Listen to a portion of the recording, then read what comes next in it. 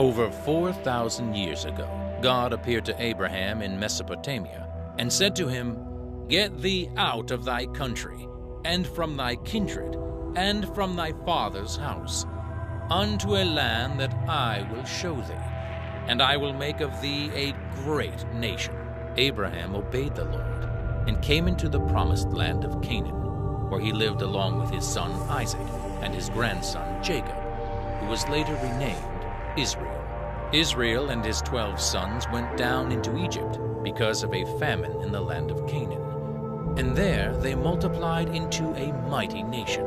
The Egyptians felt threatened by the powerful nation of Israel living among them. So they enslaved them and made their lives bitter with hard bondage. After 430 years in Egypt, they were led out of bondage by Moses, then crossed the Red Sea and went into Arabia, where they received the law of God at Mount Sinai. The generation of Israelites that left Egypt with Moses were not allowed to enter the promised land because of their lack of faith in the Lord. They were forced to wander in the wilderness for 40 years until a new generation rose up that trusted the Lord and entered the promised land with Joshua. For about 400 years, the 12 tribes of Israel were ruled by the judges according to the law of Moses. When they desired to have a king like all the other nations, God appointed Saul to be their king, who reigned over them for 40 years, followed by King David, who reigned 40 years, and David's son Solomon, who reigned 40 years. During the reign of Solomon, the kingdom of Israel was at its most glorious, and the first temple was built. But because Solomon's heart turned away from the Lord in his old age, God told him that 10 of the tribes would not be ruled by his son. After the death of Solomon, the kingdom of Israel was divided, and the northern 10 tribes were ruled over by a series of wicked kings who were not descended from David and Solomon. The northern kingdom retained the name of Israel and eventually had Samaria as its capital city. The smaller southern kingdom became known as Judah, had Jerusalem as its capital, and was reigned over by the descendants of David. Starting in 2 Kings 16, the people of the southern kingdom became known as Jews, after the name of the kingdom of Judah. Because of the wickedness of the northern kingdom of Israel, they were overthrown and taken captive by the Assyrians. The Israelites who remained became intermingled with the heathen nations who came in and occupied the land. These people would become known as the Samaritans, and the 10 tribes of northern Israel would never be a nation again. The southern kingdom of Judah would eventually be taken captive into Babylon as a punishment for serving other gods, and the temple would be destroyed. But after 70 years, the Jews returned to Judah, rebuilt the temple at Jerusalem, and continued to be ruled by kings descended from David. At the time of Christ, the nation of Judah had become known as Judea and was under Roman rule. Jesus Christ and his disciples preached the gospel throughout Judea, seeking after the lost sheep of the house of Israel. After 3.5 years of ministry, the Jews rejected Jesus as their Messiah and convinced the Roman governor to crucify him.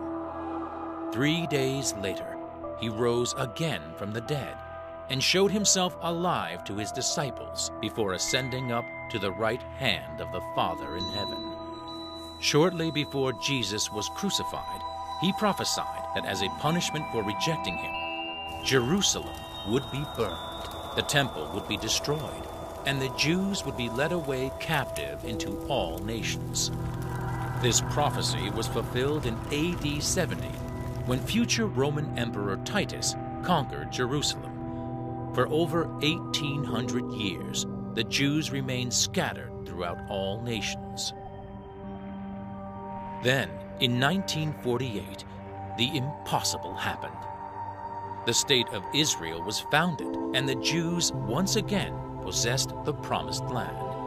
Many Christians have proclaimed this to be a miracle and a blessing from God. But was this really the blessing of the Lord? Or were darker forces at work? This film has the answer.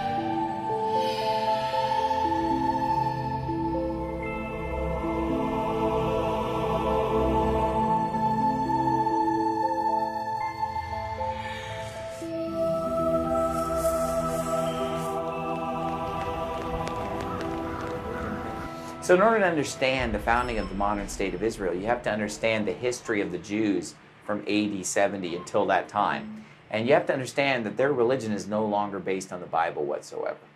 For example, ever since the temple was destroyed, they don't do any animal sacrifices. As far as the animal sacrifices are concerned, that's been discontinued. Finished. What developed in Judaism was the system of prayers. It sort of became a substitute. Well, I think that was the beginning of modernization. I really believe that. Once that temple was destroyed, Jews did not have a central location. They were dispersed. They literally changed the nature of Judaism. And that portable form of Judaism led a transformation from priestly Judaism to rabbinic Judaism. Judaism stopped being the religion of the Old Testament and began to be the religion of the rabbis and their traditions, or what they call the oral Torah. The Talmud is the holy book of the Jews. It was the oral sayings of the rabbis. It's known as the wisdom of the rabbis. The Talmud is a compilation of all the great discussions that took place from the 2nd century BC until the 5th century CE. It's a kind of encyclopedia of Jewish knowledge. The best way of calling it would be the Jewish Wikipedia of the ages. Yes, because many people participated in it. Right. It's not written by one person. Several hundreds. Scholars. Okay. Hundreds scholars. Hundreds of authors. According to Judaism, the oral law, or what would later be known as the Talmud, was given to the 70 elders that came to the base of Mount Sinai but were not allowed to proceed any further. The Pharisees believed that these 70 elders received a much more extensive and profound revelation than Moses, which was not to be written down. It was only to be passed down orally. And these oral traditions took precedence over the written Torah, or what we know as Genesis through Deuteronomy. Evidence of this is found in the Talmud itself. Erubin 21b, my son, be more careful in the observance of the words of the scribes than in the words of the Torah. That's what differentiates the Orthodox from the non-Orthodox. The non-Orthodox sees the Talmud as more man-made, More man-made and developing and so on and so forth. whereas you believe the Talmud is inspired by God. It's inspired by God, yeah. Everything that has anything to do with Scripture is considered the Word of God by a large segment of the... Including the Talmud. Yes. He said, you don't believe in the religion of Moses.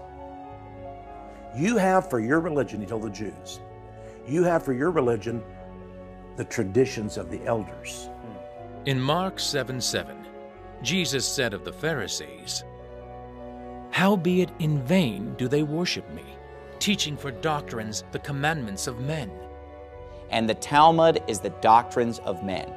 It's not possible for an ordinary person that's not trained to just read the Talmud and understand the oral law. It's very complex. You need a teacher. Has a typical rabbi read it cover to cover? I don't know. It depends what they studied. Have you read it cover to cover? I wouldn't say I read all 36 volumes, but I've read several. Right, you've read a lot of it, obviously. Yes. Sure. But I'm sure people that devote their energies to just study have done that. Sure. The Jews have always known throughout history that if Christians knew what was in the Talmud, it would make Christians very angry. And so the Jews were able to conceal a lot of their most blasphemous statements about the Lord Jesus Christ because people didn't speak Hebrew. Here's what they say about Jesus in the Talmud. There's sections in there about Jesus. In fact, there's an entire book that's been written by the director of Judaic Studies in Princeton University, Dr. Schaeffer, a Jew. He's written a book, Jesus in the Talmud.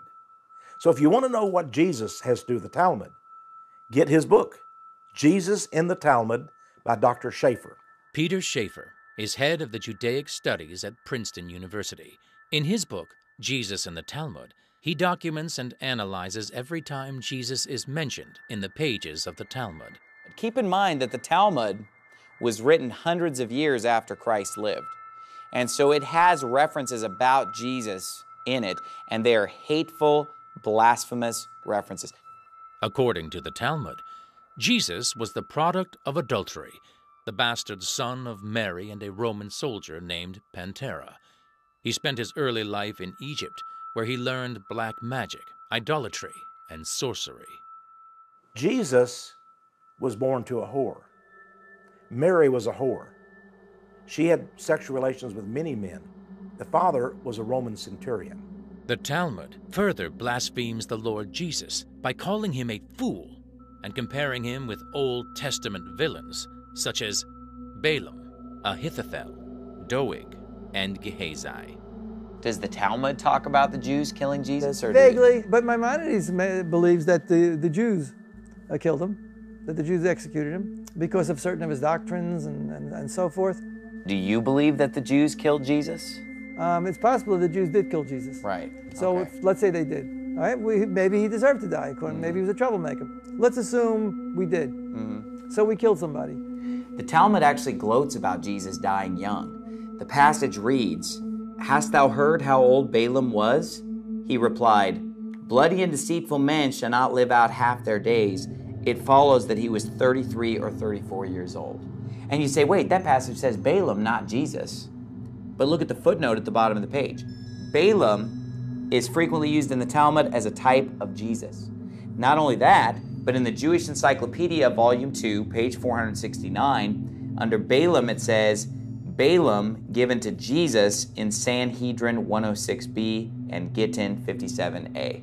Peter Schaeffer states in his book, Jesus in the Talmud, that there can be no doubt that the narrative of the execution in the Talmud refers to Jesus.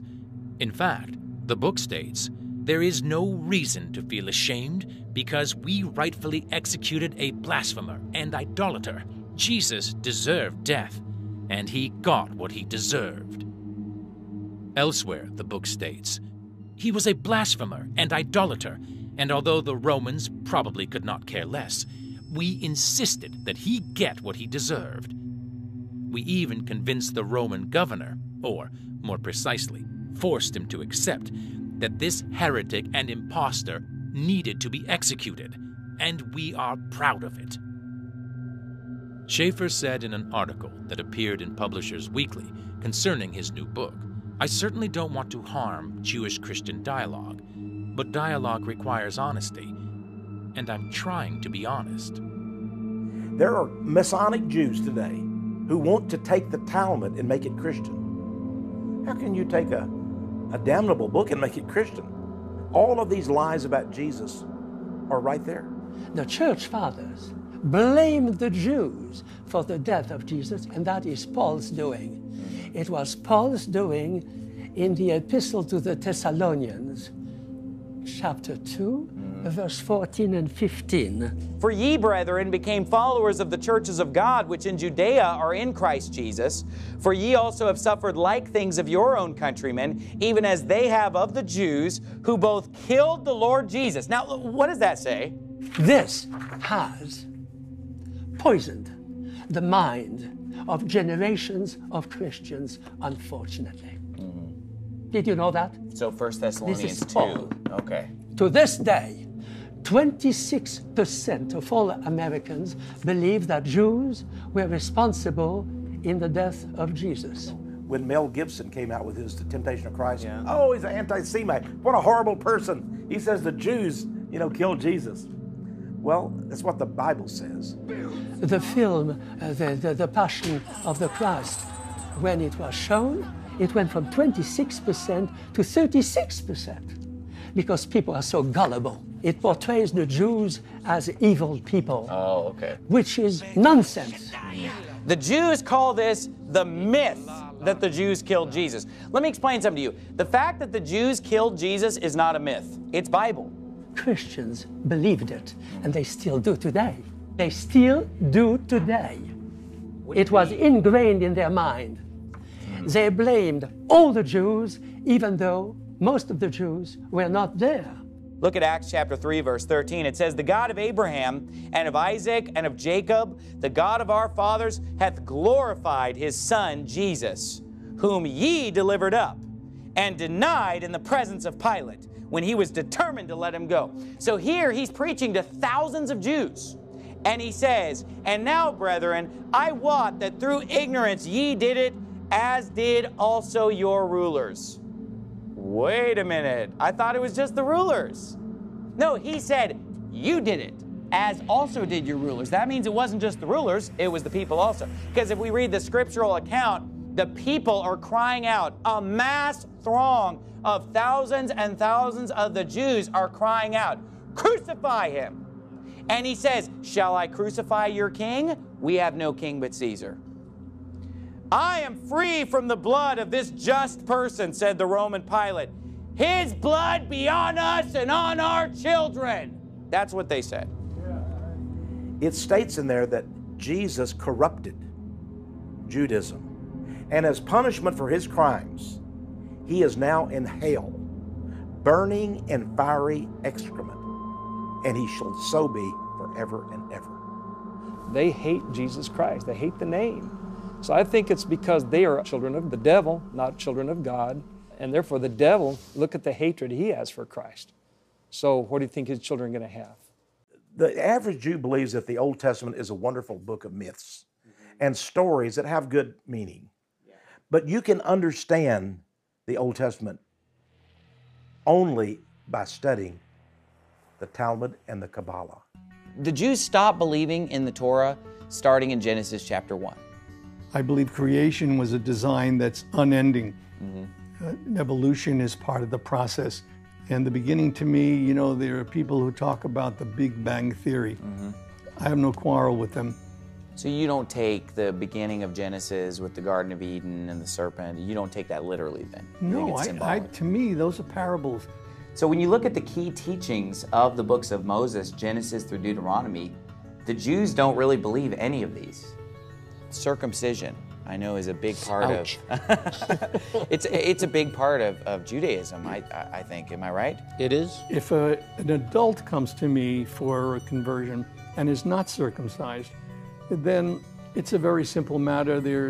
You take the pin and just prick so that a drop of blood comes out, and that's enough. So it's more symbolic. Right. Just to represent the willingness to be able to be part of that covenant. So they don't remove the full foreskin? No. Okay, they just do more of a symbolic. Exactly. Well, in the Torah, you know, Abraham was 99 when he was circumcised, and his son Ishmael was 13, right? But nowadays, they don't. They don't. Now, we as New Testament Christians don't practice circumcision.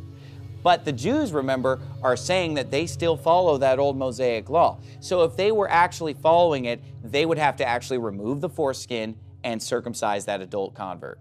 That's what the Torah teaches. I've heard it said so many times that, oh, the Jews, they just believe the Old Testament. They believe everything we do just without Jesus. And that is a lie. They don't believe God. They don't believe Jesus Christ. They don't believe the Old Testament. They don't believe the New Testament. They don't believe any of it. And how is it determined which is good and which is bad? And that's called civilization. People get together and determine you shouldn't steal. So civilization says that's bad. Okay, that's how you measure good. If you come from a society where stealing is good, that's how that civilization determines good from bad. If you don't steal, you're bad. If you do steal, you're part of us. Is there an absolute right and wrong where just stealing's always wrong because God said so? There's no absolute, in my opinion. It says in John 5:46 and 47, "For if ye had believed Moses, ye would have believed me, for he wrote of me. But if you believe not his writings, how shall ye believe my words? Jesus Christ is telling the Jews of his day that they did not believe Moses. Their whole claim was that they believe Moses and they don't believe him. But he explains here that if you don't believe in him, then you don't believe in Moses. We practice differently, we believe differently, and maybe our approach is different, but the destination is the same. We're trying to reach God. I mean, that's the whole objective. So do you believe that all religions are going to the same destination, just taking different routes to get there? Exactly, and different ways to get there, and different understandings of how they get there. That doesn't make one better than the other. There is no one path to God. There is no one understanding of God. To understand God, we have to understand each other. We have to understand ourselves. There is no such thing as a salvation that transforms it. You do what is right, and you save yourself at every moment. God is not in heaven. When someone starts telling me that his soul is in heaven, what do they know about the soul, the spiritual souls of people in heaven? This is for children. You have to tell them this way. How come grandfather didn't come home today? Oh, he's in heaven. What about hell? Is hell something that is part of Judaism or no? It being like a place of fiery punishment, for example. I have been in hell. What we call hell is the valley of Hinnom. Tophet also, right? There is a place right outside of Jerusalem that is called the Valley of the Sons of Hinnom. It was a place where pagans used to offer human sacrifices.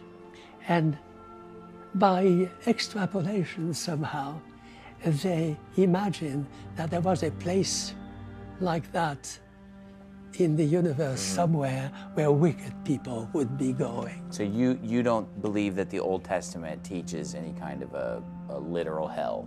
No. Okay, all right.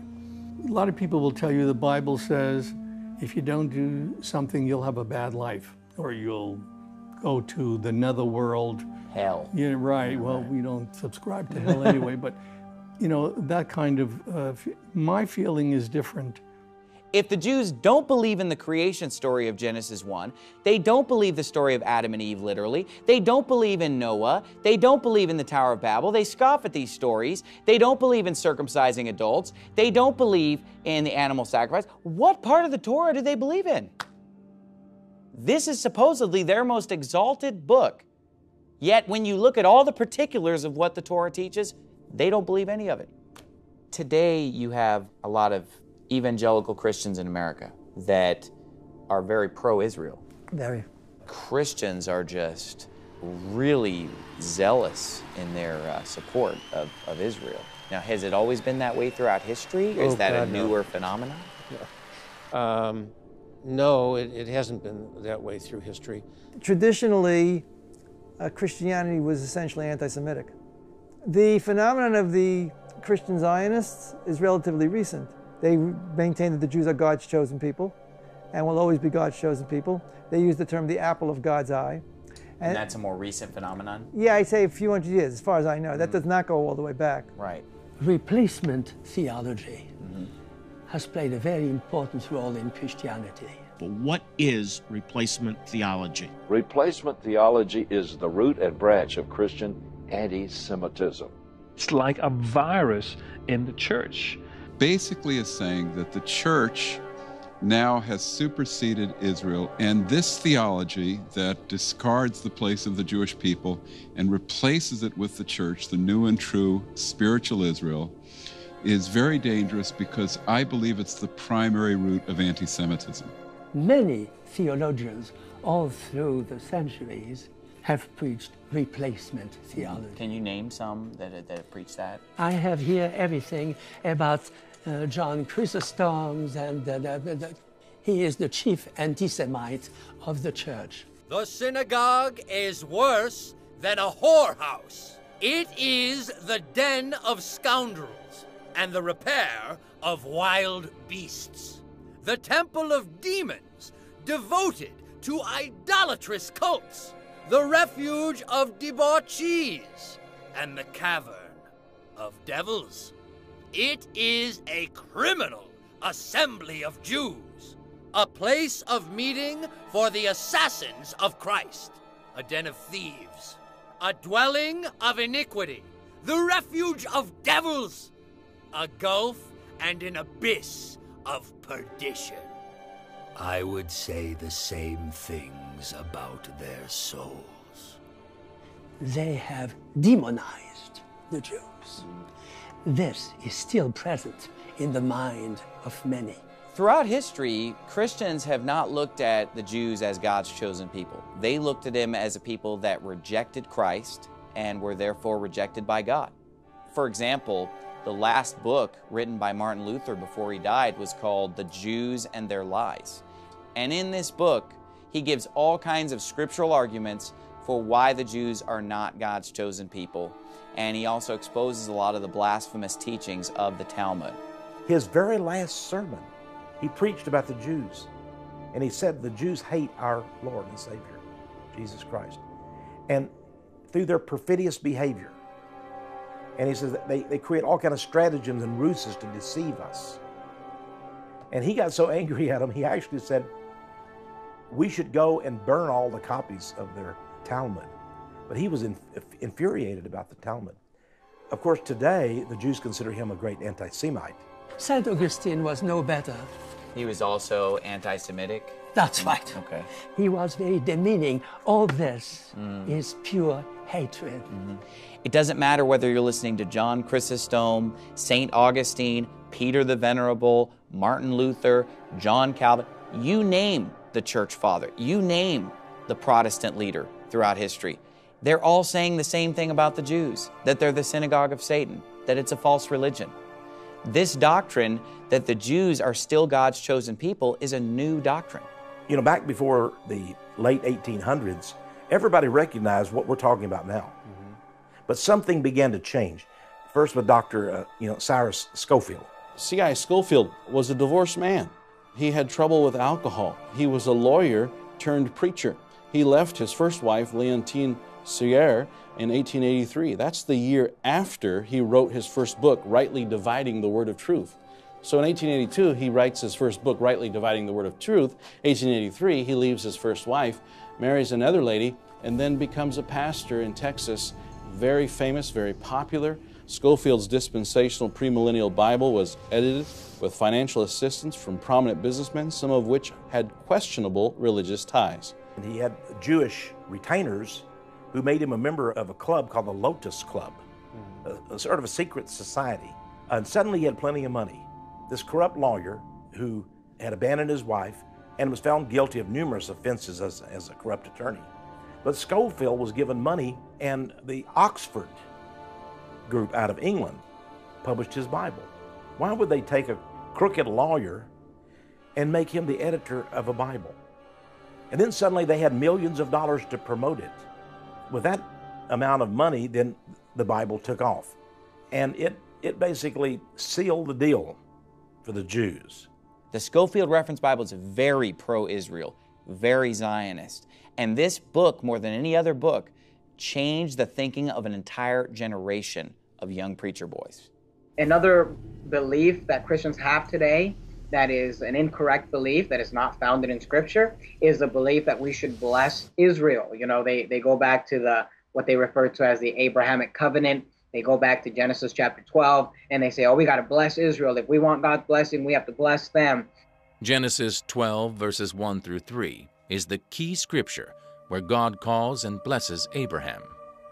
It reads, Now the Lord had said unto Abram, Get thee out of thy country, and from thy kindred, and from thy father's house, unto a land that I will show thee. And I will make of thee a great nation.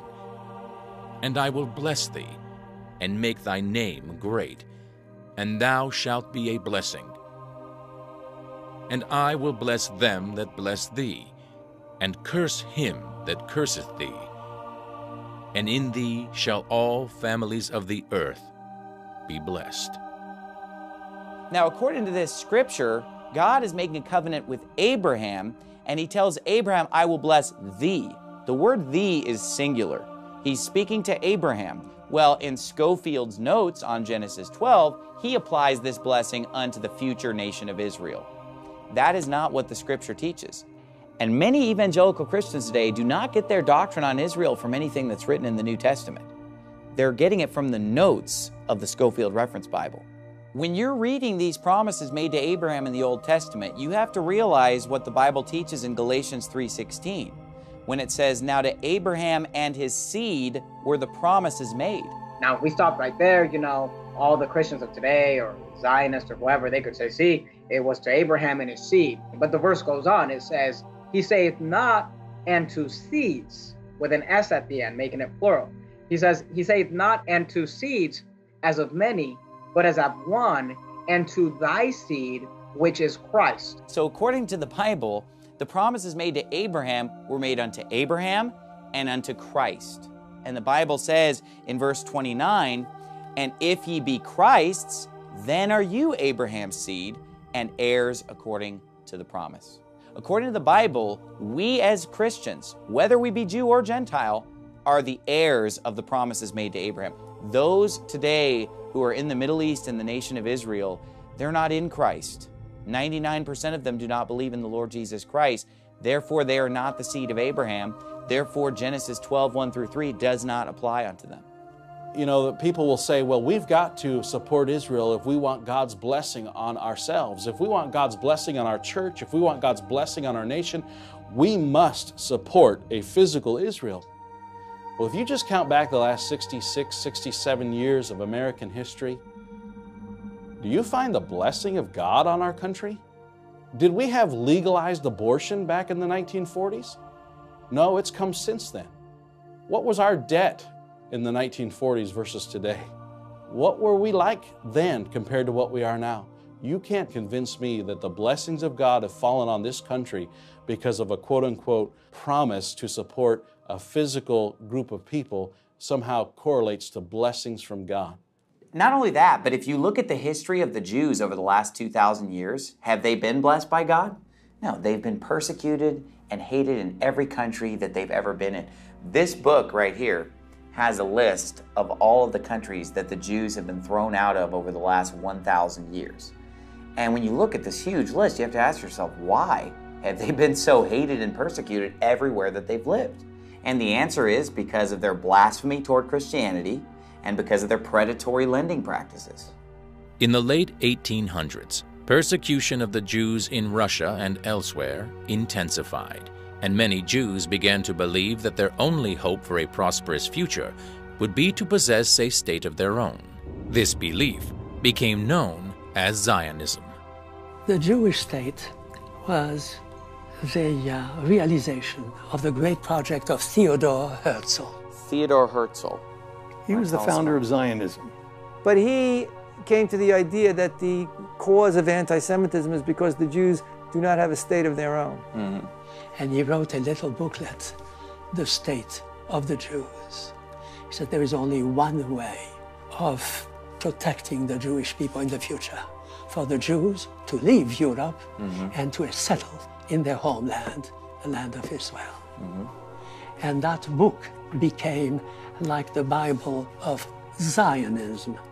Zionism was the formation of the hope for the rebirth. It started with World War I, the Balfour Declaration. The Balfour Declaration was significant. It wasn't just a letter to a friend. I mean, it had, right, no, I understand that was a major document. In terms of expressing British policy. So the Balfour Declaration was a letter from Lord Balfour to Lord Rothschild. In World War I, Turkey was an ally of Germany, who was the losing side. So the Turkish Ottoman Empire was dismantled.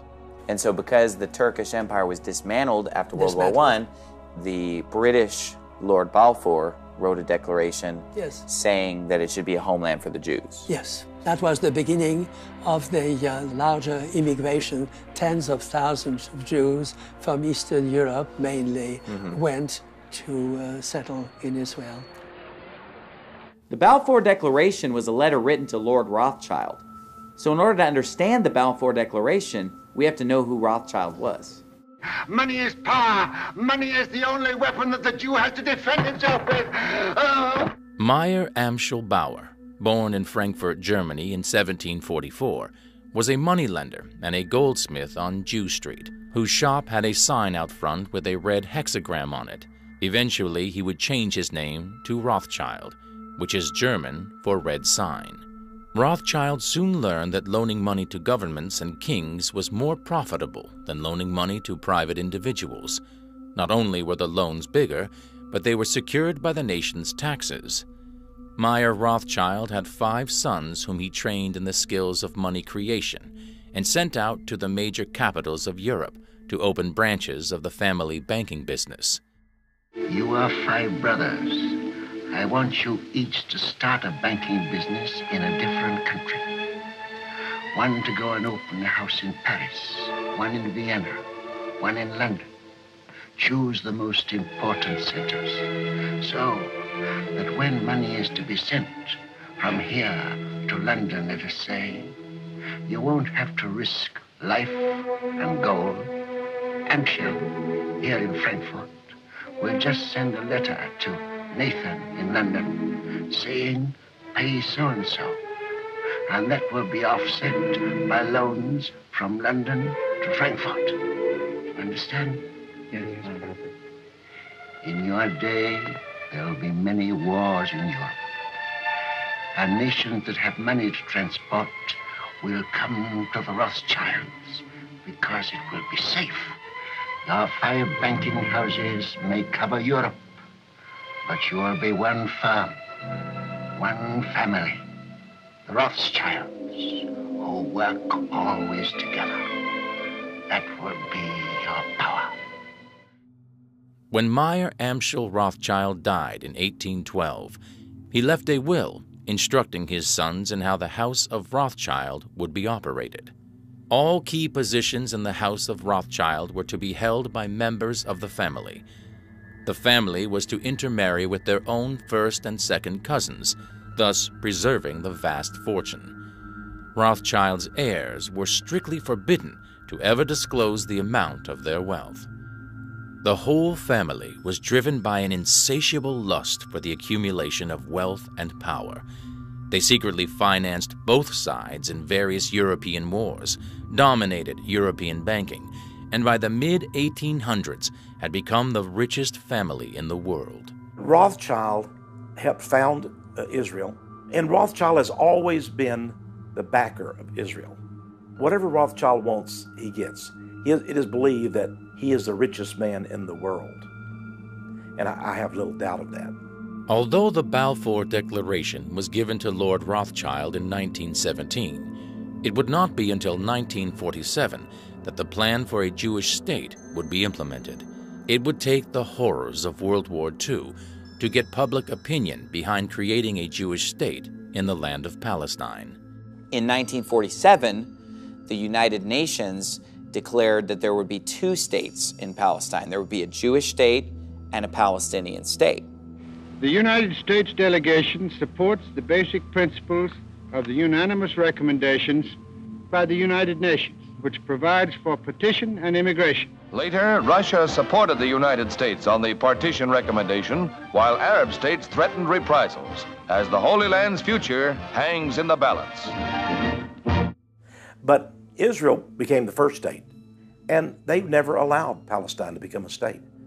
So they've made sure that the United Nations provision has never been put into effect. On May 14, 1948, David Ben-Gurion, the executive head of the Zionist organization, declared the establishment of the Jewish state in the land of Israel. In May of 1948, a new Jewish state, Israel, was born in a bath of blood. Jewish troops routed Arab forces from the city of Haifa in the first of a series of battles that were to reverberate through the years. The new government, headed by David Ben-Gurion, is installed in Tel Aviv. Thus, for the first time since the Roman legion destroyed Jerusalem in the year 70 AD, the Jewish people have a nation of their own. Today, a lot of Christians think that like God brought the nation of Israel back, and God did this wonderful work.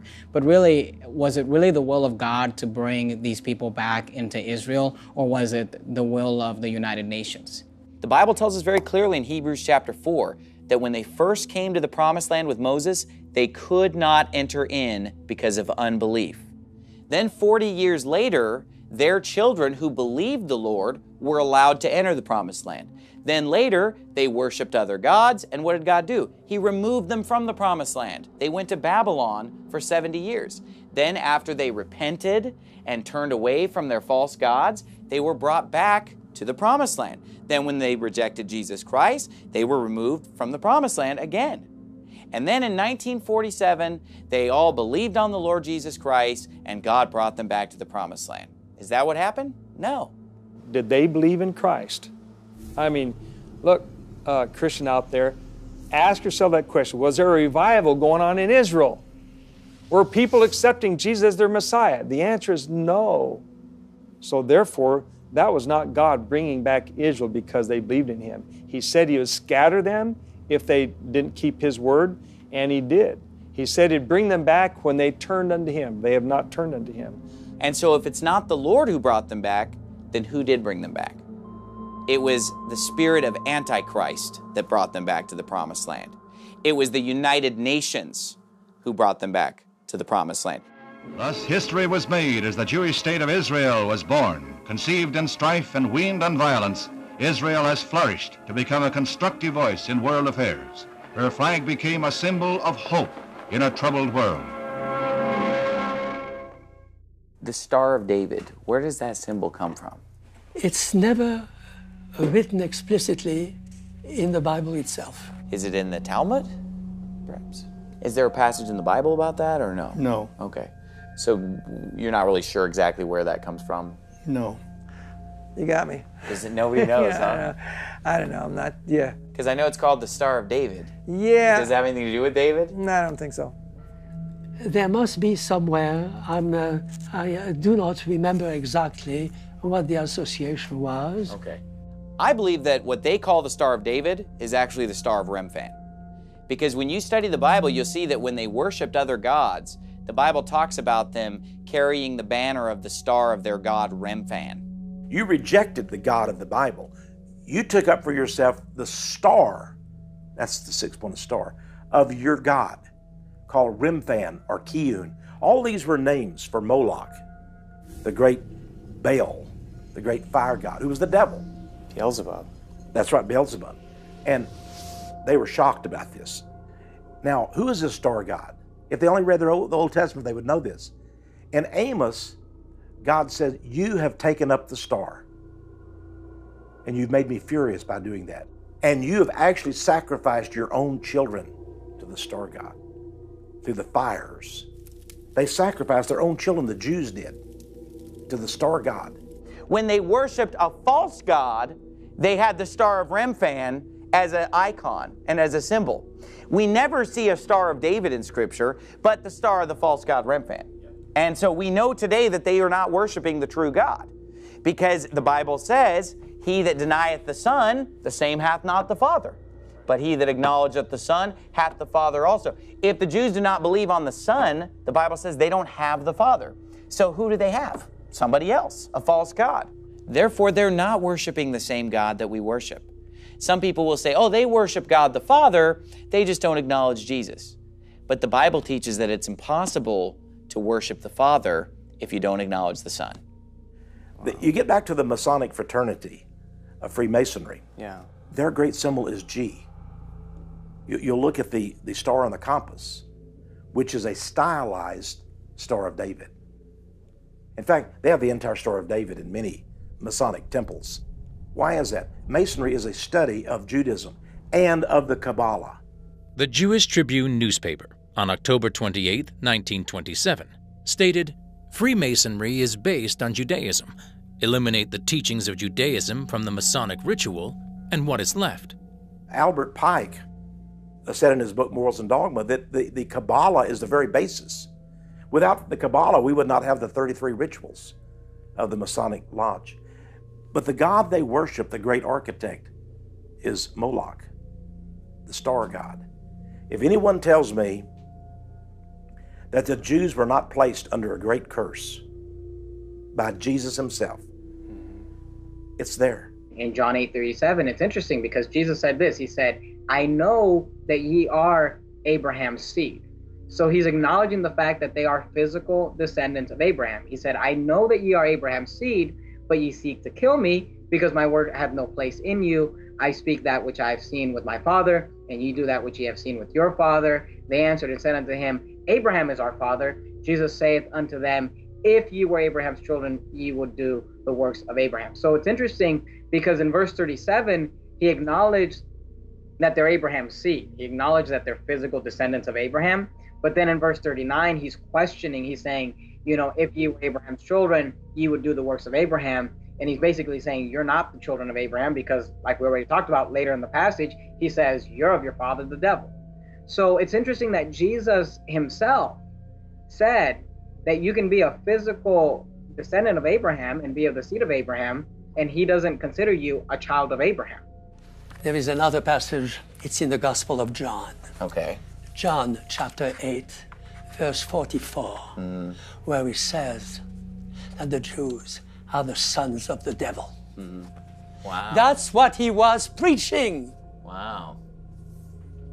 Jesus himself taught, ye are of your father the devil, and the lust of your father ye will do. He was a murderer from the beginning, and abode not in the truth, because there is no truth in him. When he speaketh a lie, he speaketh of his own, for he is a liar and the father of it. So according to the Lord Jesus Christ, he said, ye are of your father the devil. So Jesus believed that they weren't following Abraham, they weren't following Moses, they weren't following the prophets, they weren't following God. He says they're following their father, the devil. You know, in Revelation 2 and 3, there's interesting verses which talk about them which say they are Jews and are not, but are the synagogue of Satan. It's not hard to figure out who the synagogue of Satan is when you realize that there's only one religion in this world that uses synagogues, Judaism. It's not hard to figure out who they are when the Bible tells us that they say they're Jews and they're not. Not everyone in this world goes around saying, I'm a Jew. People who practice Judaism say that they're Jews. You say, well, Pastor Anderson, they say they are Jews, but they really are. No, because Romans 2:28 says, for he is not a Jew which is one outwardly. Neither is that circumcision which is outward in the flesh, but he is a Jew which is one inwardly. And circumcision is that of the heart, in the spirit, and not in the letter, whose praise is not of men, but of God. The Bible says, we are the circumcision, which worship God in the spirit and rejoice in Christ Jesus, and have no confidence in the flesh. So in God's eyes, they're not Jews, they're the synagogue of Satan. The Bible says in Revelation 3:9, behold, I will make them of the synagogue of Satan, which say they are Jews and are not, but do lie. Behold, I will make them to come and worship before thy feet, and to know that I have loved thee. Now, why would God have to make the synagogue of Satan to know that God loved the church at Philadelphia? Because the Jews think that God loves only them. They don't think that God loves the Gentiles in Philadelphia, and that's why God said, I'm going to make the synagogue of Satan to know that I've loved you. God loves the children of the world, red and yellow, black and white. They're precious in His sight. In 1 John 2:22, the Bible gives us a definition of what an antichrist is. Who is a liar but he that denieth that Jesus is the Christ? He is Antichrist that denieth the Father and the Son. Now, in order to believe that Jesus is not the Christ, you have to believe that there is a Christ and that it's not Jesus. John 4 tells us that the word Messiah means Christ. The woman at the well, she said, I know that Messiah is coming, which is called Christ. So we know that the definition of the word Christ is Messiah. So in 1 John 2:22, when it says, who is a liar but he that denied that Jesus is the Christ, what it's saying is, who is a liar but he that denied that Jesus is the Messiah? So, you know, what group of people believes that there is a Messiah but does not believe that Jesus was that Messiah? Again, those are the Jews. Let me just see if I can characterize this right then. Basically, the Jewish belief on Jesus is, I mean, you obviously don't believe he was the Messiah, but you just kind of think he was just kind of just another in a long stream of false messiahs? Yes. If he even claimed to be if that. If he claimed, you're or not he was, sure that he if the claim was made, if the claim was made that he's a Messiah, he's a false Messiah.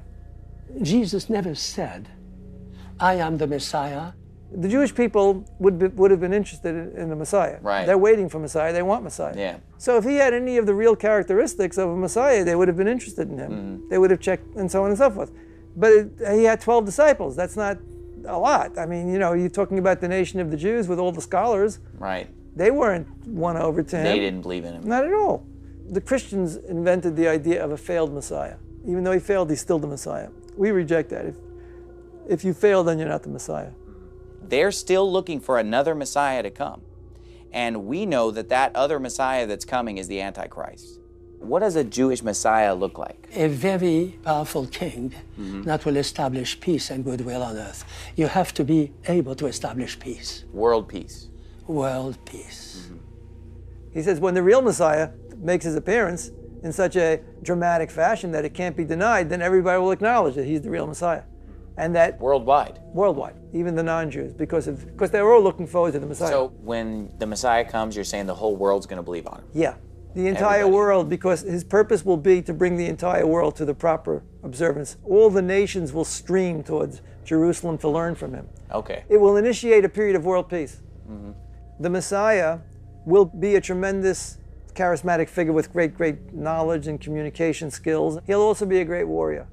He will be the defender of the Jews, and he will defeat all their enemies in a permanent kind of a way. If you listen to how the Jews describe their Messiah, they paint a perfect picture of what the Bible describes as the Antichrist.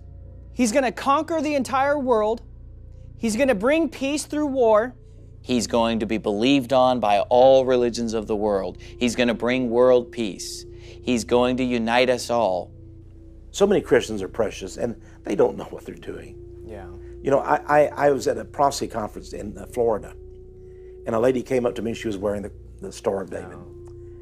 And I asked her why she was wearing that. She says, oh, well, this is so important that we show our support for Israel.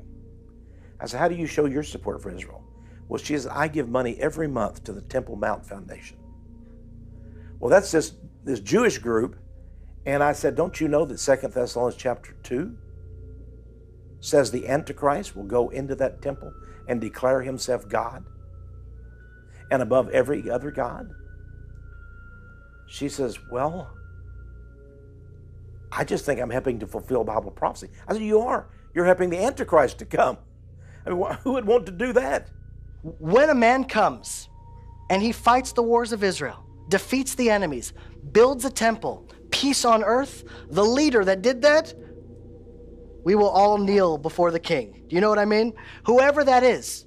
So your vision of that, you say it's a second coming. Okay. We say it's a first coming. Look, the Jews are ready to accept the Antichrist as their Messiah.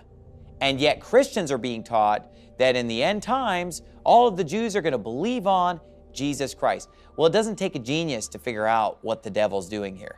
When the Jews accept the Antichrist as their Messiah, then all of the apostate Christians are going to point to that and say, look, this is the second coming of Jesus Christ. Look, all the Jews believe on him. What is the devil's goal with the Antichrist? To get people to believe that he is the second coming of Jesus Christ. And like all other false doctrine, it's based on taking one scripture completely out of context. They'll take the end of Romans 11, completely ignore the beginning of Romans 11, and they'll just go straight to the end. They'll go to verse 26, and so all Israel shall be saved, and say, see right there, in the end times, everybody in Israel is going to get saved. They're going to believe in Jesus. But they're forgetting that the Bible just finished telling us in Romans 9 that they're not all Israel which are of Israel. The physical descendants are not the true Israel. He said he is not a Jew which is one outwardly. He's a Jew which is one inwardly. It's those of us that believe in Jesus Christ that are Israel. So how could you look at an unsaved person and say that they are Israel when the Bible says all Israel shall be saved? That tells me that anybody who's not saved is not Israel. And it's the Antichrist, not Jesus Christ, it's the Antichrist who is going to unite Jews with false Christians with every other religion of the world. In order for the Jewish Antichrist to unite all religions of the world, the devil must convince mainstream Christianity to see the Jews as fellow believers, in spite of their rejection and blasphemy of Jesus Christ. Televangelists such as John Hagee ignore the clear teachings of the New Testament and apply the promises made to Abraham in Genesis 12, verses 1 through 3, to modern-day Christ-rejecting Israel. Anyone who holds a biblical view that the Jews are no longer God's chosen people is labeled by the media as an anti-Semite. Israel's fight is our fight. We are one. We are united. We will not be discouraged. We will not be defeated. We will not be intimidated. We will not sit down. We will not be silent. We are the worst nightmare of the anti-Semites of the world. The victory is going to be ours. If you will not stand with Israel and the Jews, then I will not stand with you. Thank you, and God bless you. No, we stand with the people of Israel. I am asking you to join with me and every Christian and every Jew and every freedom-loving American to demand that this president and Congress do whatever is necessary to eradicate the evil of ISIS and radical Islam from the face of the earth. It is time to act now. And I will bless them that bless you, and curse him that curses you. You don't want to be an enemy and of in Israel. you shall all families of the earth be blessed. Yes, amen. You're either for or against her. You're one of the two. The man, the church, the nation that blesses the state of Israel, the Jewish people, will be blessed beyond measure. Blessing Israel doesn't just mean, well, I bless you. Yeah. You have to stand with them in their hour of need. Of course, the Bible says in 2 John 9 through 11 that whosoever transgresseth and abideth not in the doctrine of Christ hath not God. He that abideth in the doctrine of Christ, he hath both the Father and the Son. If there come any unto you and bring not this doctrine, receive him not into your house, neither bid him Godspeed. For he that biddeth him Godspeed is partaker of his evil deeds. And what are you doing when you bid someone Godspeed? You're blessing them. So today's evangelical Christianity is saying that we must bless Israel if we want God to bless us. Yet 2 John teaches that if we bless those who deny the Son of God, we are a partaker of their evil deeds. Evangelicals, of course, are a great segment of American Christianity. The Southern Baptists, the Pentecostals, the Assembly of God, all of these are very fervent groups. And they've basically been very pro-Israel, pro-Zionist. Many of them have actually closed the door to conversion by saying, oh, well, you don't need Jesus. You're a Jew. In the Houston Chronicle, John Hagee was quoted as saying, "I'm not trying to convert the Jewish people to the Christian faith. There is nothing in The Night to Honor Israel that does that. In fact, trying to convert Jews is a waste of time," he said. "The Jewish person who has roots in Judaism is not going to convert to Christianity. Everyone else, whether Buddhist or Baha'i, needs to believe in Jesus," he says, "but not Jews. Jews already have a covenant with God that has never been replaced with Christianity." And really, that's the most anti-Semitic thing you could possibly say. Don't evangelize the Jews, because that's going to send the Jews to hell. The Bible says, "He that believeth on the Son hath everlasting life, but he that believeth not the Son shall not see life, but the wrath of God abideth on him." Yet John Hagee teaches that the Jews are already good to go. We don't need to evangelize the Jews. Well, John Hagee is totally wrong. The Bible tells us that we are to win the lost, and we are to preach the gospel to every creature. Now, I mentioned earlier about C.I. Scofield being divorced and remarried. Isn't it interesting that John Hagee is the same story? Divorced his wife, remarried another lady, and leads a large Pentecostal church and emphasizes Israel to the point of idolatry. Free is free indeed. Give him praise and glory in the house of God. From the 18,000 people who belong to his church in San Antonio, Texas, John Hagee today, to the 99 million homes he says tune into his weekly radio and television broadcast, John Hagee has built an empire sharing the gospel of Israel with evangelicals around the world. of Jesus Christ. And as the leader of CUFA, his power extends from the pulpit to politics. John Hagee is a blasphemous false teacher who teaches that Jesus Christ did not come to this earth to be the Messiah. In Defense of Israel will shape Christian theology. It scripturally proves that the Jewish people as a whole did not reject Jesus as Messiah. It will also prove that Jesus did not come to earth to be the Messiah. It will prove that there was a Calvary conspiracy between Rome, the high priest, and Herod to execute Jesus as an insurrectionist too dangerous to live. Since Jesus refused by word and deed to claim to be the Messiah, how can the Jews be blamed for rejecting what was never offered? Read it in this shocking expose in Defense of Israel. This latest book by Pastor John Hagee is destined to generate lively discussions among Christians the world over. John Hagee is not an independent Baptist nor a King James Bible believer. And so a lot of guys that watch this documentary will say, well, that's not our guys. All right, well, how about Sam Gipp, who just about a year ago preached in a church in Idaho and said, and I can almost quote it word for word, you know what, I never call Jesus, I never call him my Messiah. You know what I never call Jesus Christ? I never call him my Messiah. You know why? I say, oh, he's a Messiah. He ain't your Messiah. Unless you're a Jew, he's not your Messiah. Are you from Gentile stock? All right, we were never promised a Messiah. I'm sorry, but Sam Gipp is wrong. And he might be popular even among independent Baptists, but that's wrong.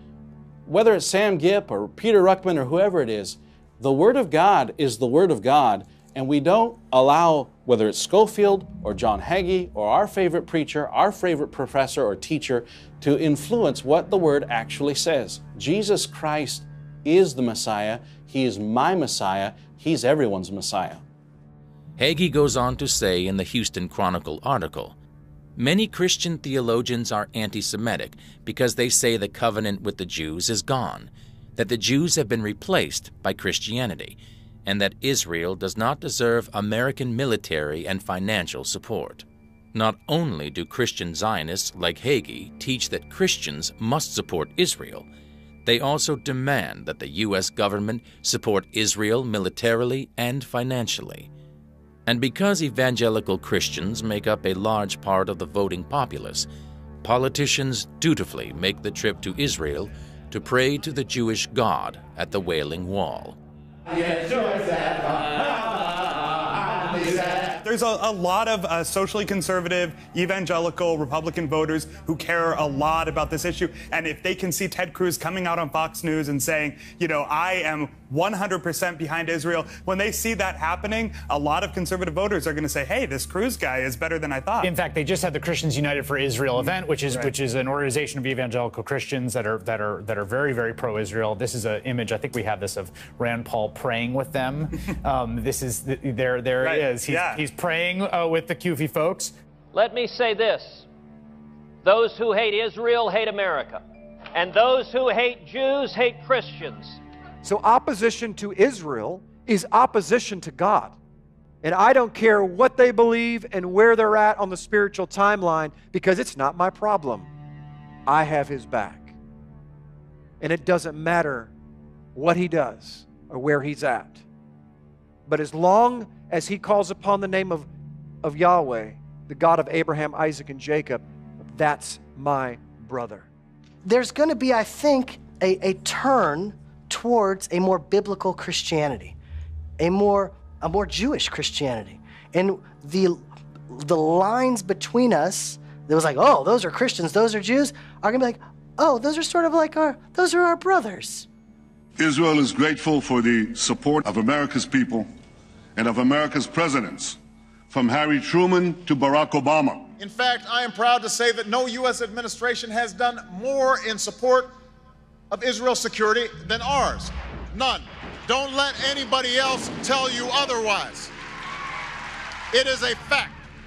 We recognize Israel's right to defend itself and that it is right for America to stand with you.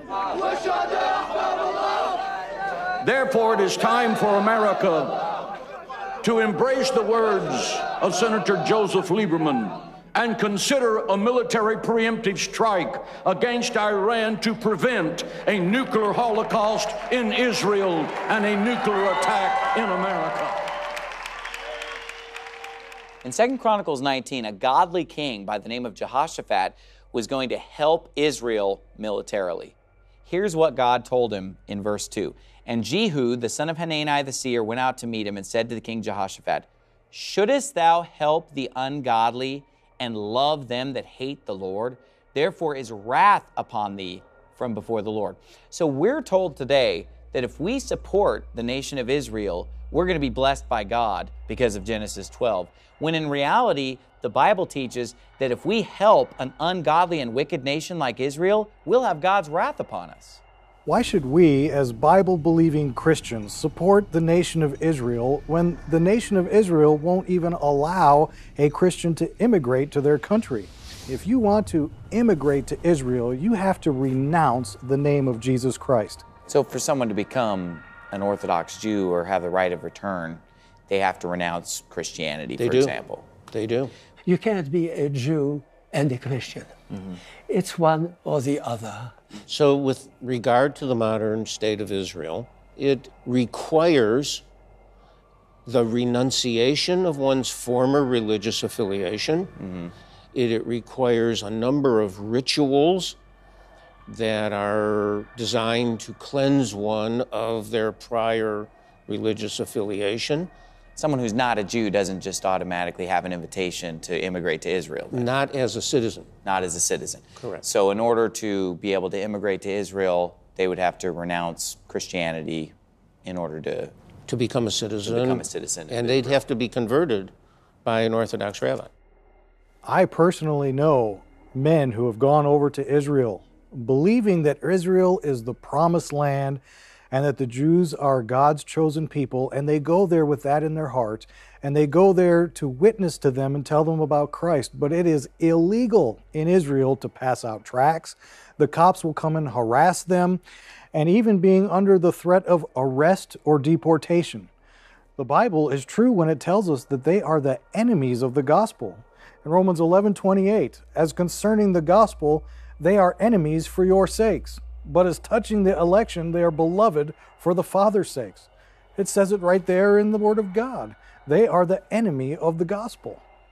In June of 2014, during Gay Pride Month, the United States Embassy flew the American flag, and underneath the American flag, they hoisted the Gay Pride flag.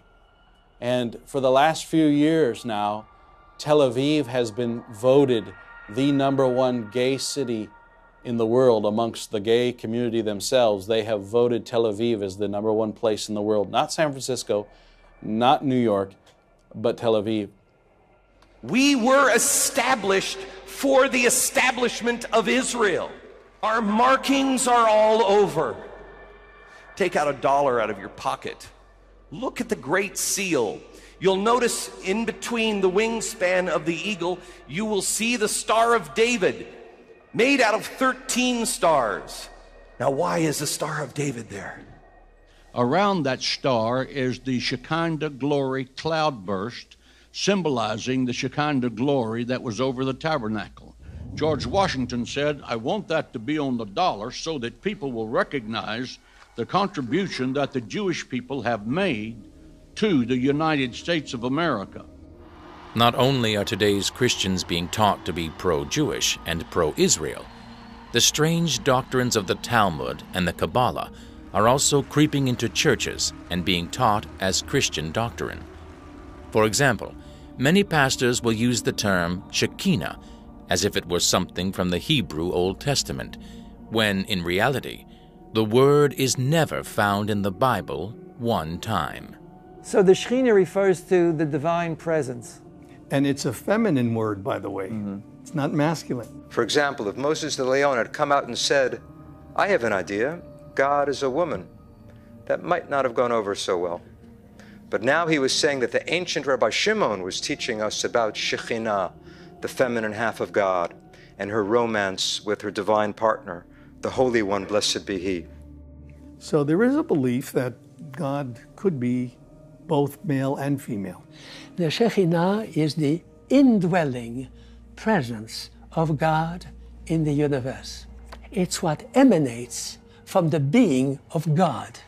But for Jews, Shekhinah and God are one and the same, and it is almost forbidden to separate them. Okay. God simply manifests himself or herself in the form of the inspiration of the Shekhinah.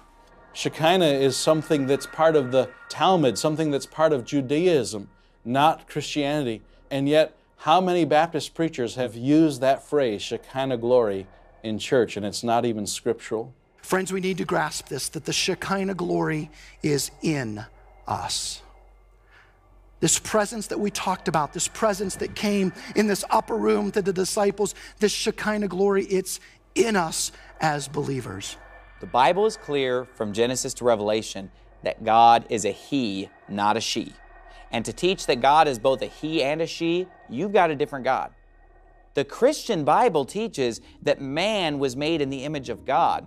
And in 1 Corinthians chapter 11, the Bible says that a man ought not to cover his head, for as much as he is the image and glory of God, but the woman is the glory of the man.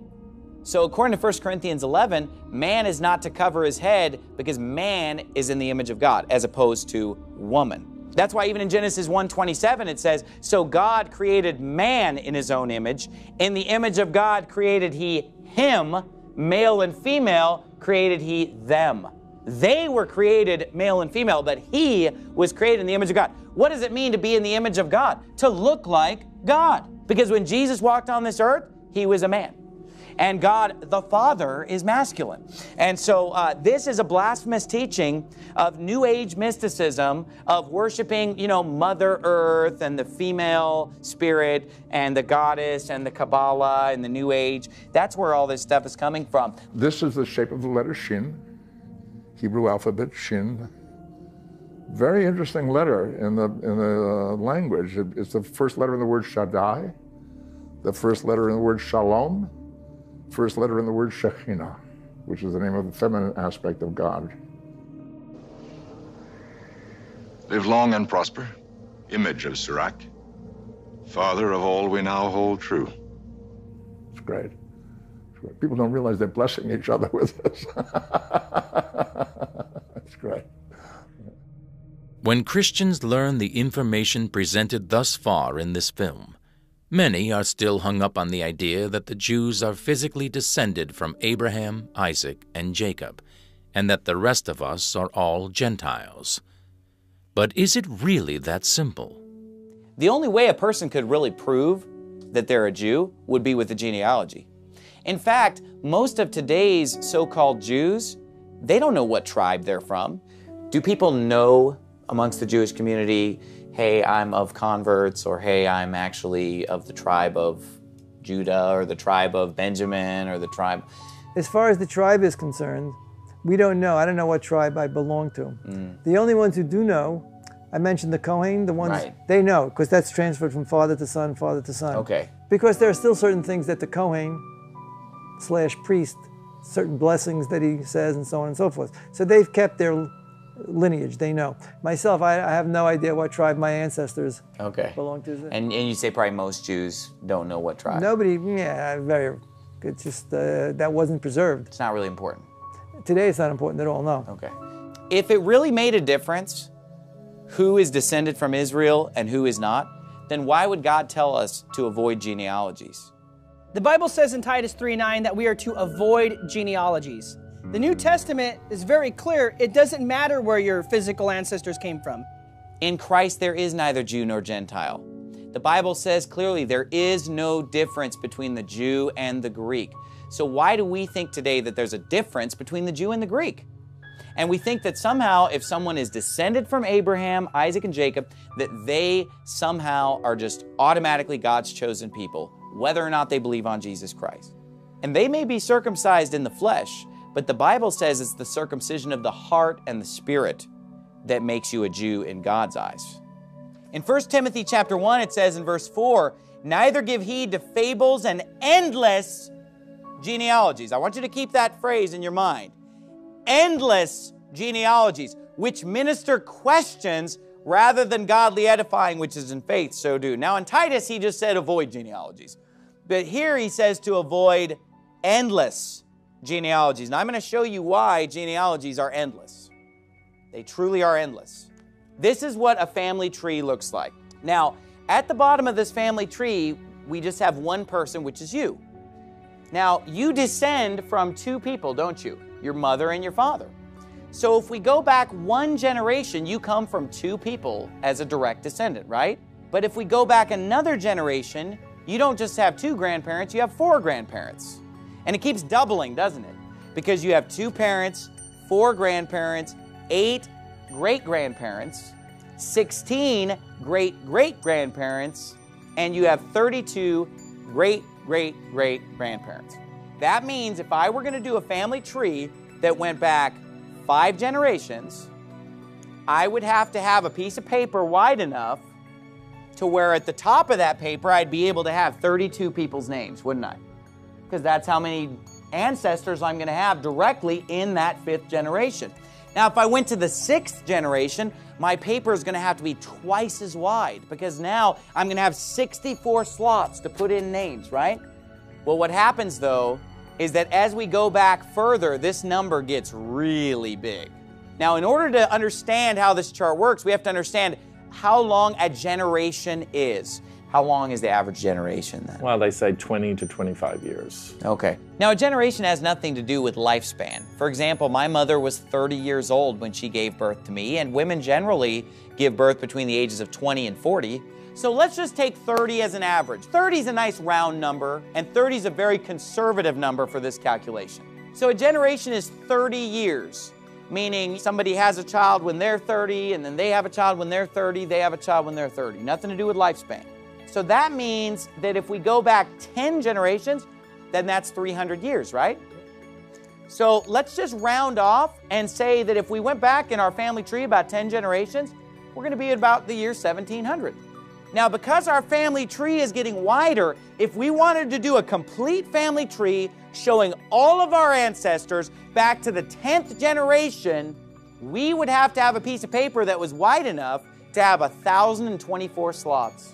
Because 10 generations ago, there would be 1,024 people that we would directly descend from. Now, here's what I noticed when I did my family tree, though. When I went back 10 generations, you know what I started noticing?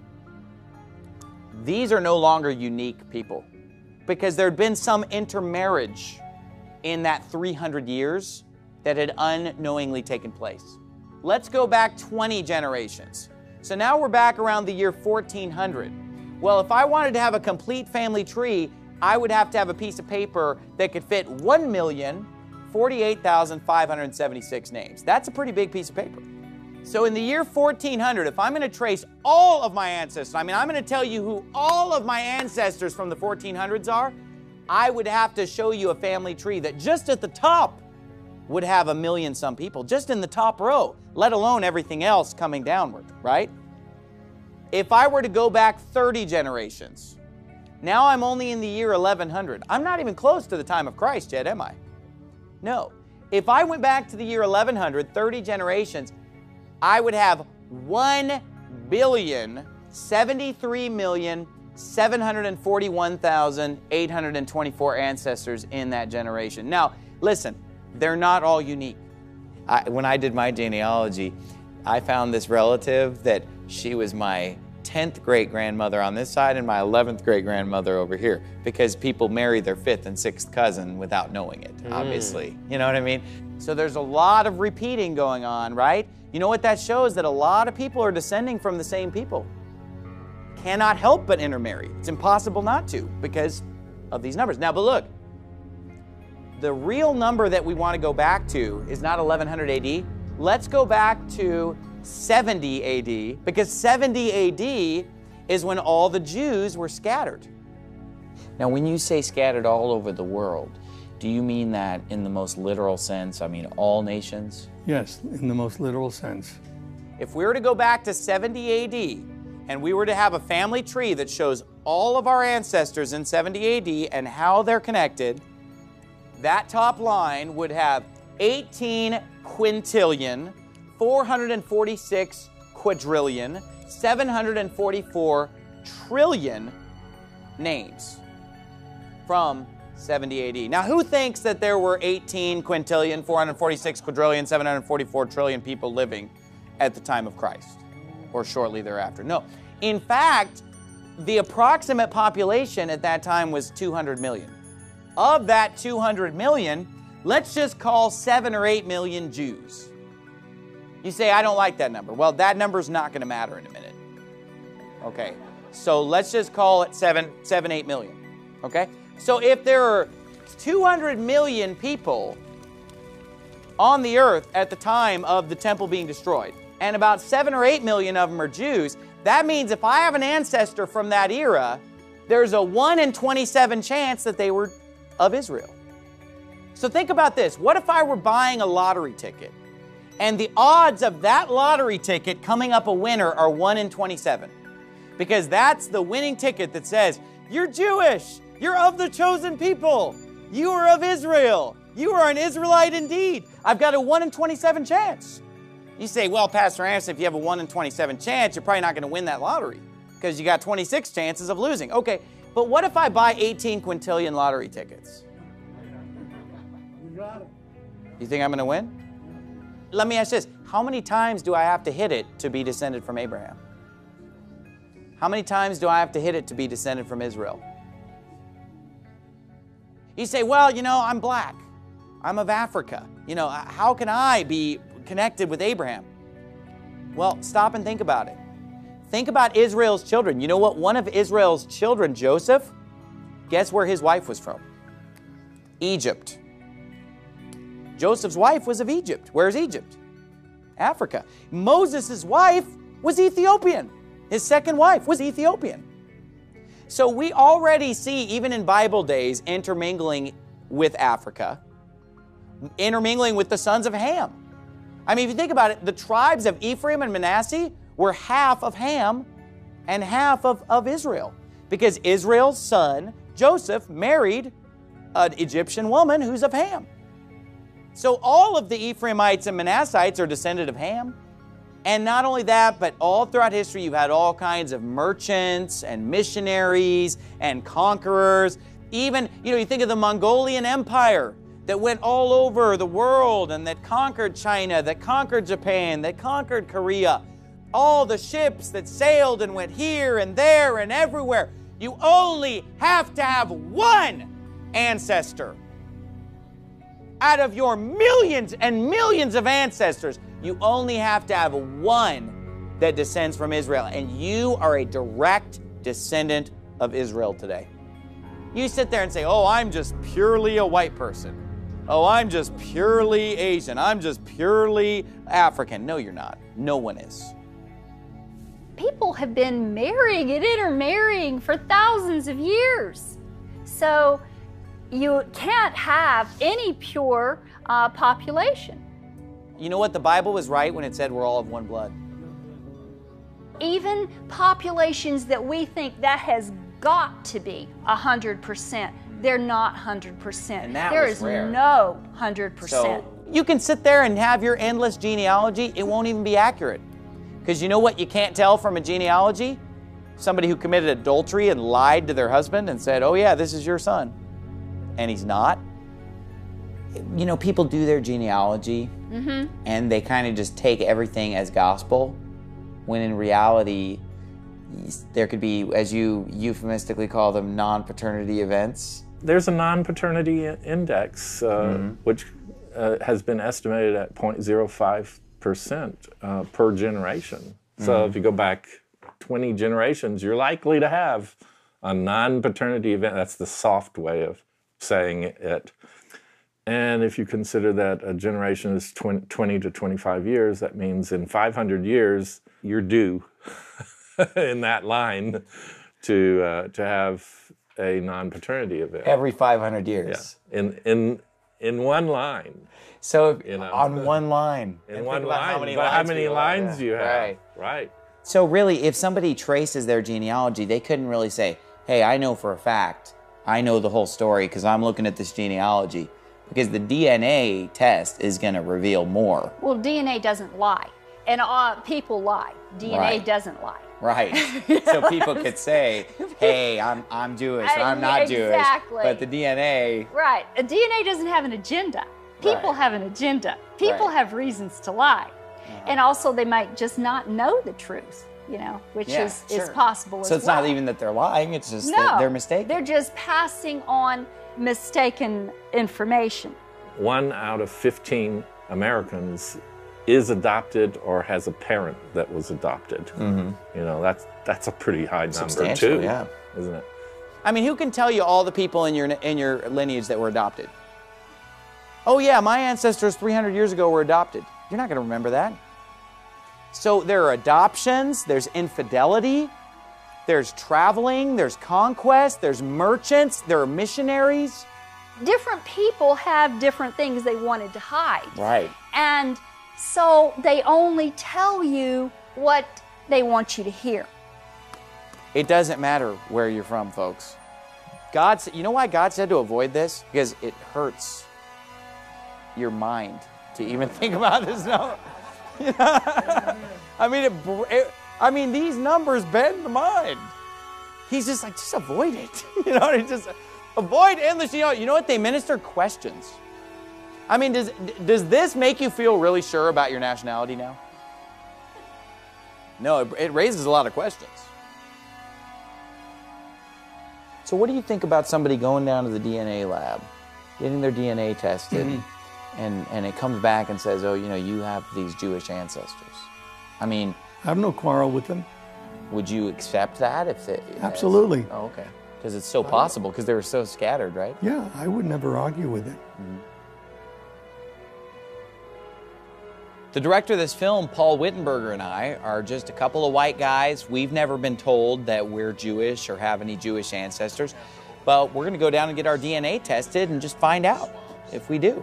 We match your DNA profile against over 400 population groups worldwide, and we present you with a top 50.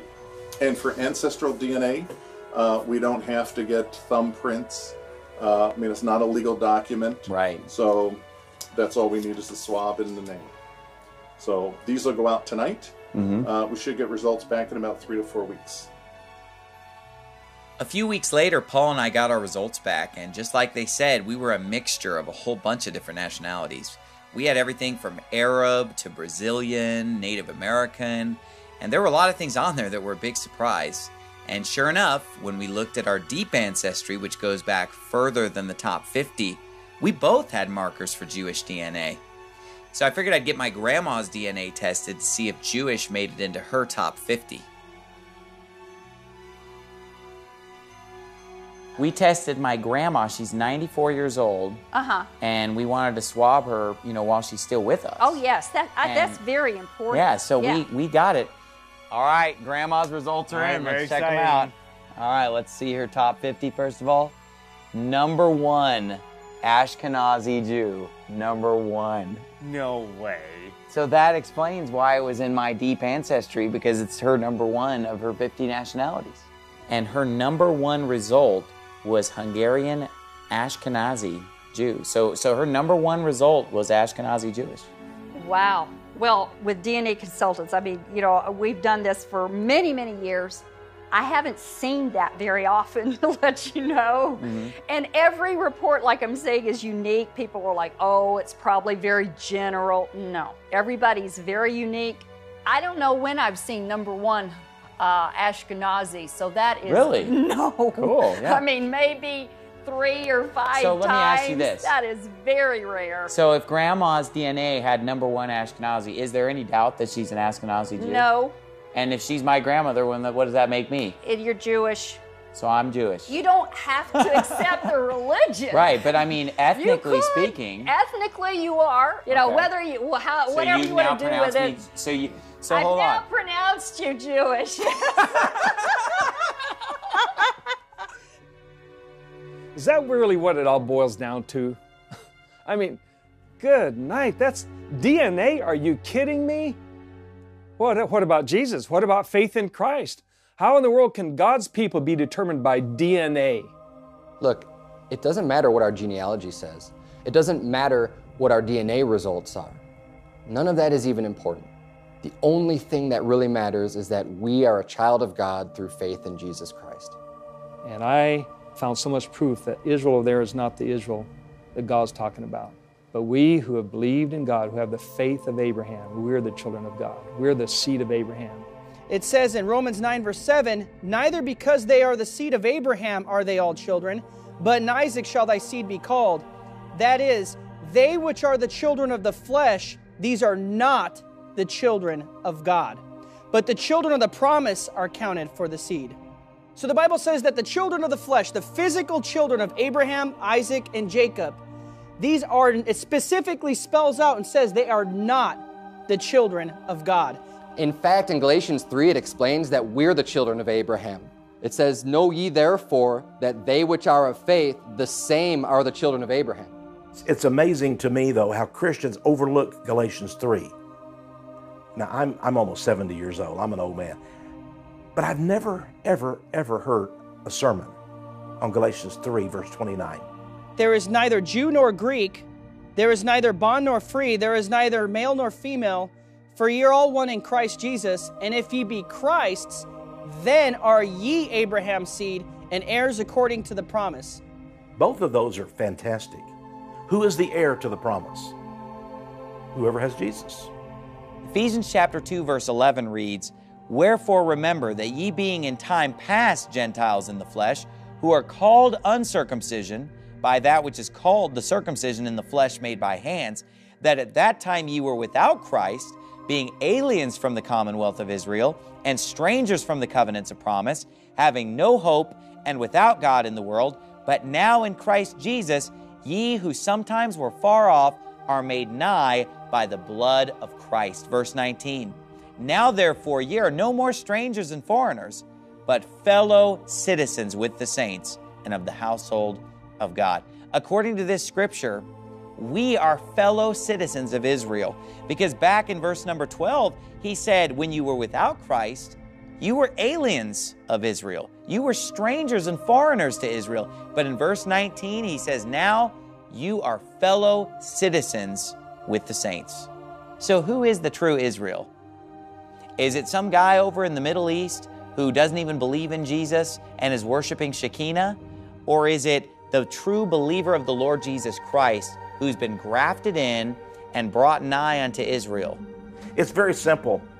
Jesus said in Matthew 21, verse 43, therefore I say unto you, the kingdom of God shall be taken from you and given to a nation bringing forth the fruits thereof. Wow. They didn't bear fruits. They refused Jesus. They refused redemption. They refused to recognize the deliverer of Zion, the very Christ Jesus. And Jesus said, because of that, the kingdom is taken from you and given to another nation. Well, what is that nation? Is it Syria? Is it America? Is it England? Is it Germany? No. A spiritual nation.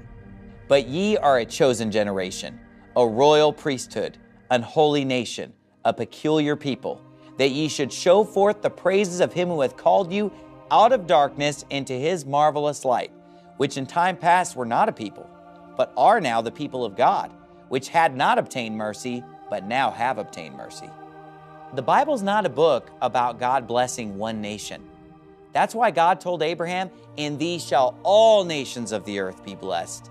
And that blessing is through Abraham's seed, the Lord Jesus Christ.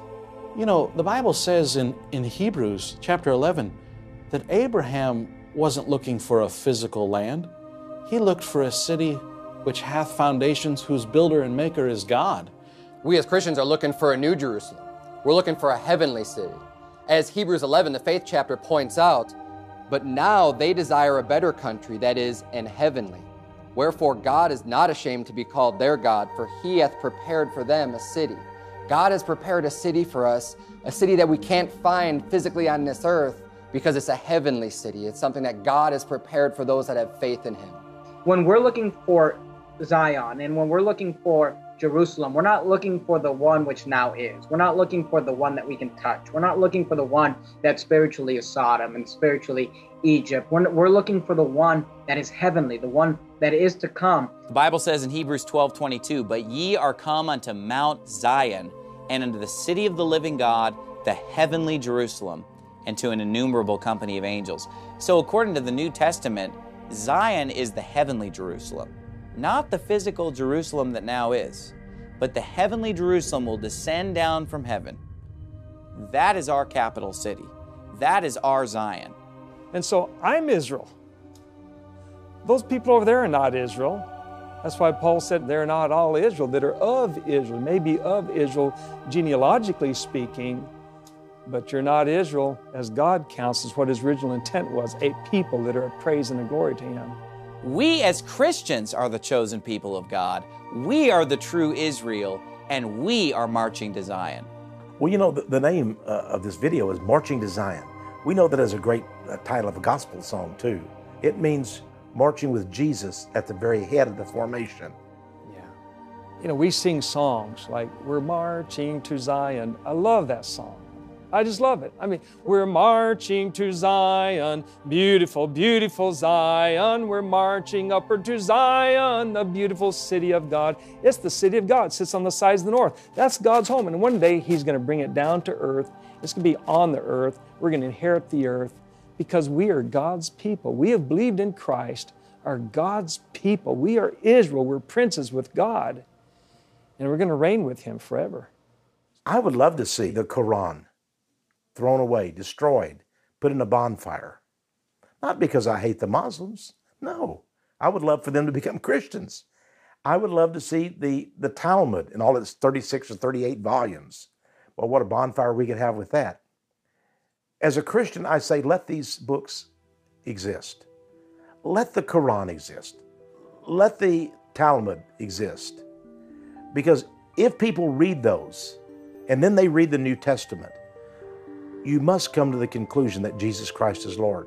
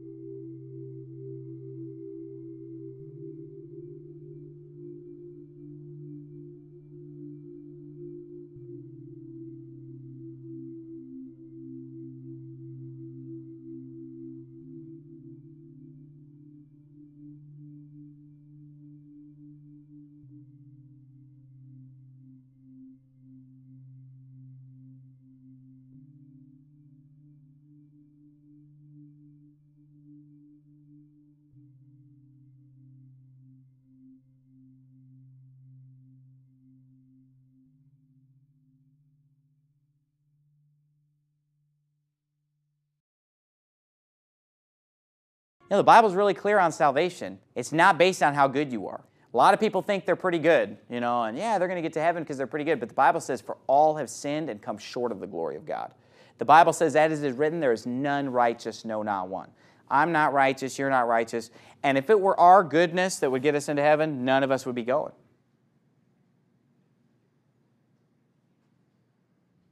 Because the Bible even says in Revelation 21:8, it says, but the fearful and unbelieving, and the abominable, and murderers, and sorcerers, and whoremongers, and idolaters, and listen to this, and all liars shall have their part in the lake which burneth with fire and brimstone, which is the second death. I've lied before. Everybody's lied before. So we've all sinned, and we've done stuff worse than lying, let's face it. We all deserve hell. But the Bible says, but God commendeth His love toward us, in that while we were yet sinners, Christ died for us.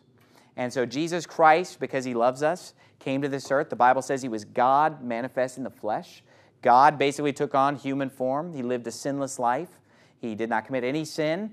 And of course, they beat Him and spit on Him and nailed Him to the cross. The Bible says that when He was on that cross, He Himself bare our sins in His own body on the tree. So every sin you've ever done, every sin I've ever done, it was as if Jesus had done it. He was being punished for our sins. And then, of course, they took His body when He died. They took His body and buried it in the tomb. And His soul went down to hell for 3 days and 3 nights, Acts 2:31. 3 days later, He rose again from the dead. He showed unto the disciples the holes in His hands. And the Bible's really clear that Jesus did die for everybody. It says that He died not for our sins only, but also for the sins of the whole world. But there's something that we must do to be saved. The Bible says, it has that question in Acts 16, what must I do to be saved?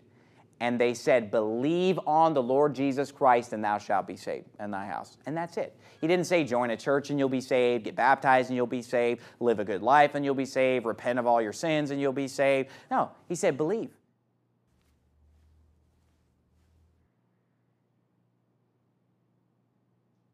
And even the most famous verse in the whole Bible that's written on the bottom, I mean, the reference is written on the bottom of the cup at In-N-Out Burger. I mean, it's so famous, everybody's heard of it, John 3:16. For God so loved the world that He gave His only begotten Son, that whosoever believeth in Him should not perish, but have everlasting life. And everlasting means everlasting, means forever. And Jesus said, I give unto them eternal life, and they shall never perish. Neither shall any man pluck them out of my hand. The Bible says in John 6:47, verily, verily, I say unto you, he that believeth on me hath everlasting life. So if you believe on Jesus Christ, the Bible says you have everlasting life. You're going to live forever. You can't lose your salvation. It's eternal. It's everlasting. Once you're saved, once you believe on Him, you're saved forever. And no matter what, you can never lose your salvation. Even if I were to go out and commit some awful sin, God will punish me for it on this earth. If I went out and killed somebody today, you know, God's going to make sure I get punished. I'm going to prison or far worse, or the death penalty. Whatever this earth punishes me, and God's going to make sure I get punished even more. But I'm not going to hell. There's nothing I can do to go to hell because I'm saved. And if I went to hell, God lied, because He promised that whoever believeth in Him has everlasting life. And He said, whosoever liveth and believeth in me shall never die. That's why there are a lot of examples of people in the Bible who did some really bad stuff, yet they made it to heaven. How? Because they were so good? No, it's because they believed on the Lord Jesus Christ. Their sins are forgiven. Other people who may have lived a better life in the world's eyes, or maybe even really they lived a better life, they don't believe in Christ. They're going to have to go to hell to be punished for their sins.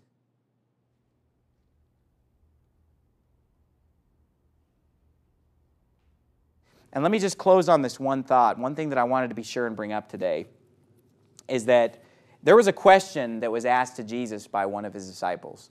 And that question was this: are there few that be saved? That's a good question, right? I mean, are most people saved? Or is it few that are saved? Now, who here thinks that most people are going to heaven? Most people in this world are going to heaven. Yeah, guess what the answer was?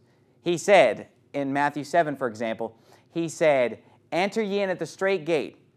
He said, because wide is the gate and broad is the way that leadeth to destruction, and many there be which go in thereat. Because strait is the gate, and narrow is the way which leadeth unto life, and few there be that find it. And then He went on to say this. He said, not every one that saith unto me, Lord, Lord, shall enter the kingdom of heaven, but he that doeth the will of my Father which is in heaven. Many will say to me in that day, Lord, Lord, have we not prophesied in thy name? And in thy name have cast out devils, and in thy name done many wonderful works. And then will I profess unto them, I never knew you. Depart from me, ye that work iniquity. And so you see, there are people out there. First of all, the majority of this world doesn't even claim to believe in Jesus. Thankfully, the majority of this classroom claims to believe in Jesus, okay? But the majority of the world does not claim to believe in Jesus. But God warned that even amongst those who claim to believe in Jesus, even amongst those that call Him Lord, many will be saying to Him, we did all these wonderful works. Why aren't we saved? He's going to say, depart from me, I never knew you. That's because salvation is not by works. And if you're trusting your own works to save you, if you think you're going to heaven because you've been baptized, or if you think I think you have to live a good life. I think you have to keep the commandments to be saved. I think you have to go to church. I think you got to, turn from your sins. If you're trusting in your works, Jesus is going to say to you one day, depart from me, I never knew you. You have to have all your faith in what He did.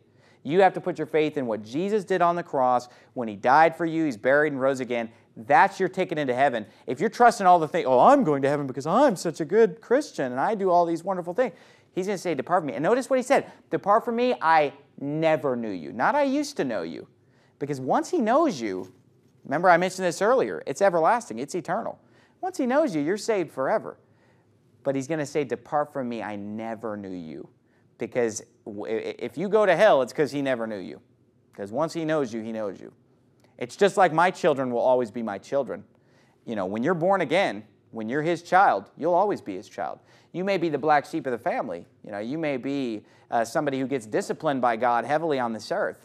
You can screw up your life down here, but you can't screw that up. You're saved. It's a done deal. And so that's the main thing that I wanted to present to you about the end times. And we do have just a few minutes for questions about either salvation or about the end times.